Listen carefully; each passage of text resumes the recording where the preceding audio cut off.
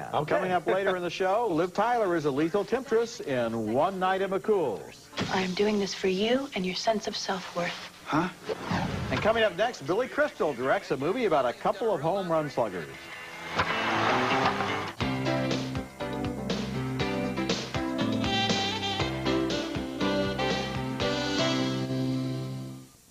How come Maris never smiles? He's having the season of his life, the Yanks are winning, and he looks like a zombie out there.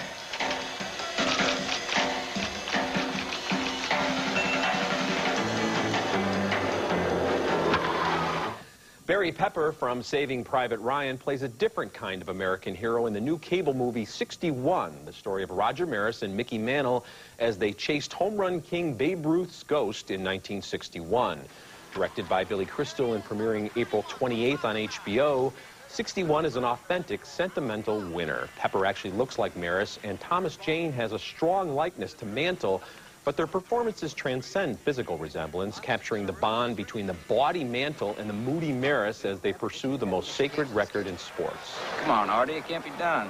Even if they get close, you ain't gonna get nothing to hit. You're just being modest. You know, if you stay healthy, you could do it. That's just great. One guy's got me all washed up, the other one's got me beating Ruth's record. You guys ought to get together and make up your mind. Tell me how I am so I know how to play. Hey, what do you say, Raj? Well, I don't know, Artie. You know, we haven't even played a game yet, so maybe we'll wait and see after we played one. In 1961, there were 15 newspapers in New York, and the competition for scoops and quotes was relentless. Is the pressure starting to get you there, Raj? Feeling a little gun-shy, maybe? You know, I don't get it. I strike out, you say I'm swinging for the fences. I bunt, and you say I'm afraid to hit a home run. You're only a game up on the Tigers. Shouldn't you forget about the record and focus on winning the pennant? That's what I'm doing. Mickey Mantle was a supremely gifted athlete whose carousing probably cost him 200 career home runs. Roger Maris was a good ball player who had one phenomenal year he never enjoyed. He chain smoked, his hair fell out, he snapped at the press and fans, and it seemed that nobody but his wife thought he was worthy of Babe Ruth's record.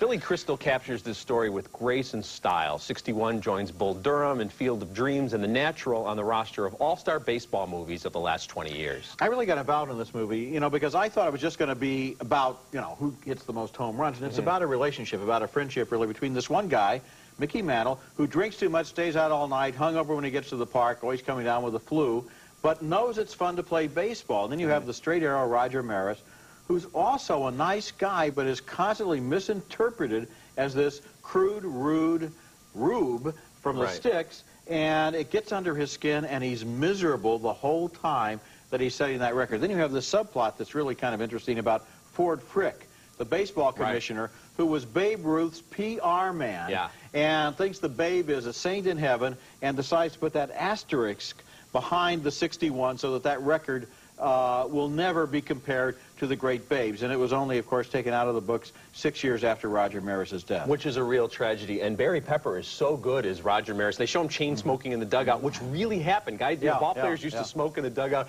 and they don't whitewash Mickey Mantle. And you mentioned some of the supporting performances. I think Donald Moffat plays Ford Frick. There are a bunch of great performances. Even Michael Nouri in a cameo as Joe DiMaggio, when he comes into the clubhouse. Looks just like him. And you see the way Mantle kind of still has a problem with him. You don't have to be a baseball fan to appreciate the character dynamics in this movie. It's a really terrific movie. That's right. Coming up next, Liv Tyler and Michael Douglas in One Night at McCool's. Thank you, God! And looking ahead to next week's show, we'll review Brendan Fraser and The Rock in The Mummy Returns. Oh, I hate mummies. And also Warren Beatty, Diane Keaton, and Goldie Hawn in Town and Country. No more women, okay? Fine, no more women.